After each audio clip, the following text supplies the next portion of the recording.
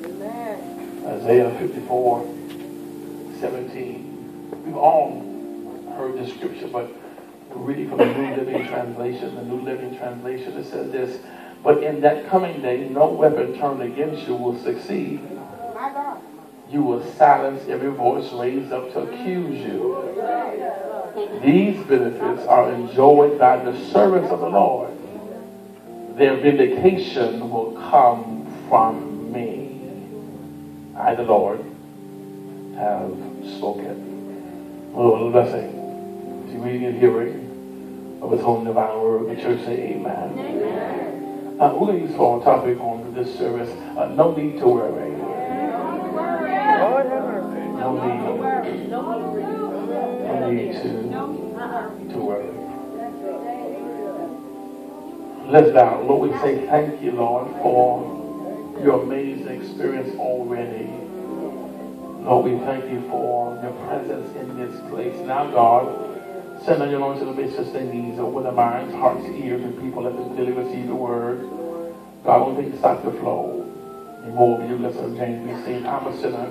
That's like the preacher. I'm a sinner saved by your loving grace. God, you preach. And you'll find any here word from you. Come now, God. In Jesus' name we pray. Let your heart say amen. Amen. No need to worry. I really don't know why I'm being led to start this sermon off like this. But for some strange reason, I feel as if there is someone under the sound of my voice who is extremely worried about something or someone.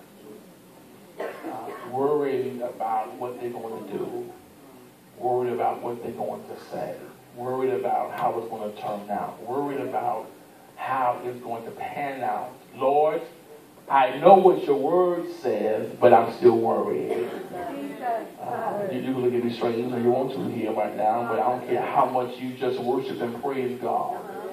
All of us are here who are children, blood-bought Christians of God. There are seasons of our life, look at me, where all we do is just worry. We're worried about what the enemy is going to do next. Worried about what kind of struggles am I going to face next week.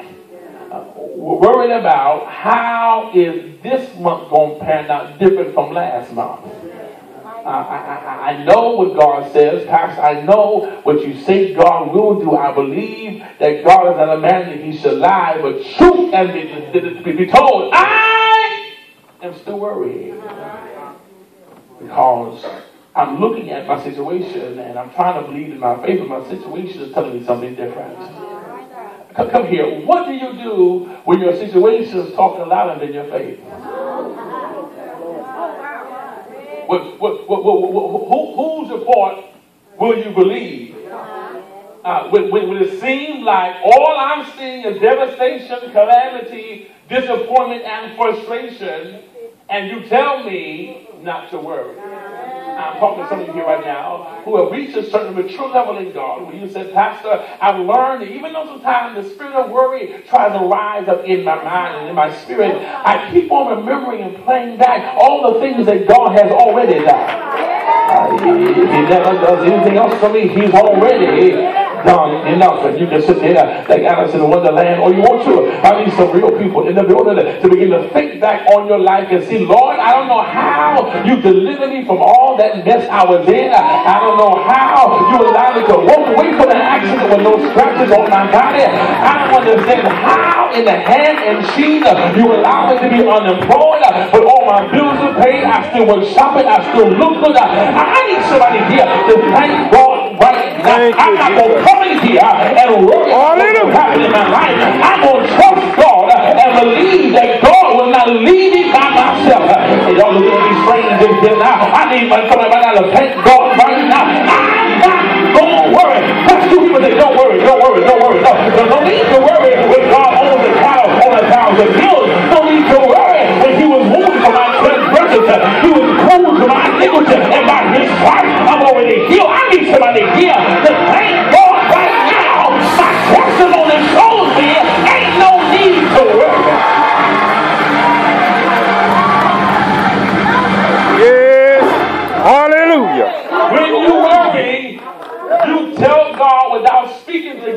don't trust you. When you worry, you tell God, I know you're God, but I really don't believe it. I believe that you can allow my car not to explode when I start the ignition. But I don't believe you can take care of my child who's not acting right. We are conditional, watch me now, when it comes to our relationship with God. And God is saying, I cannot increase your life because all you're doing is worrying. Here we go. Whenever you are caught and stuck in part in the spirit of worrying, watch me now, you are now handicapping your faith. Because you don't trust God beyond what you see. And your worrying, here we go, will end up making you make decisions you should not make. You're talking to me here. Let's be honest. When you were worrying, you did some things you shouldn't have did. When you're worrying, you ask some people for money. You know you shouldn't ask them for no money. But when you were worrying, you were stressed out about the situation. And God's saying your worrying puts you in a state of demonic vulnerability. Because now you are opening yourself to something that I have not created you to do. I'm God. Control the heavens and the earth.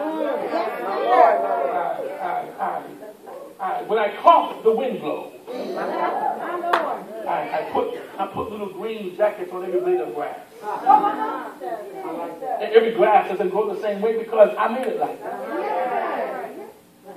It's somehow the ocean never comes above land unless I command it to. I'm God. I sprinkle stars in the atmosphere and they never collide. I put planets in their rightful place and baptize them with the global mist. I'm God. I allow it to rain and sunshine at the same time. I'm God. I can allow you to go into the doctor's office and they find cancer and you go back for a follow-up and there's nothing there.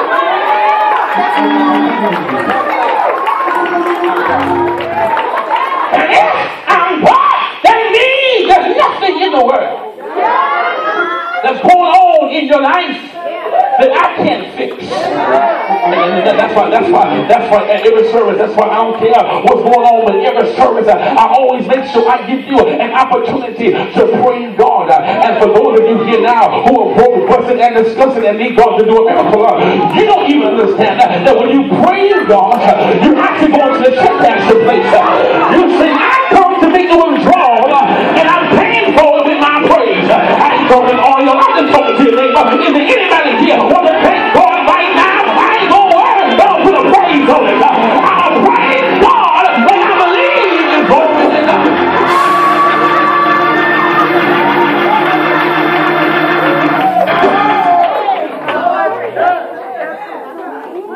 I'm amazed because we're all familiar with the scripture.